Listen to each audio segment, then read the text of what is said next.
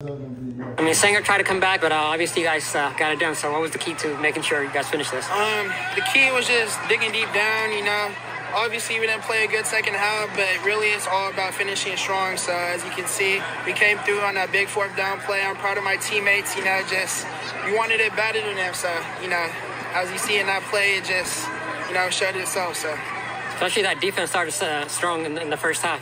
Yes, sir.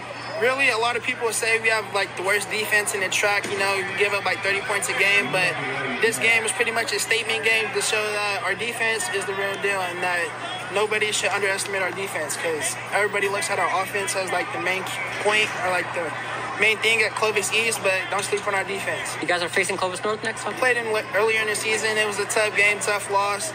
But, we don't really worry about season. We just got to come next week with a chip on our shoulder, ready to go for Clovis North. Really, we just got to, it all starts in practice, just practicing good habits, the formations, everything, just going out and practice so it can pay off in the game. Thank you so much.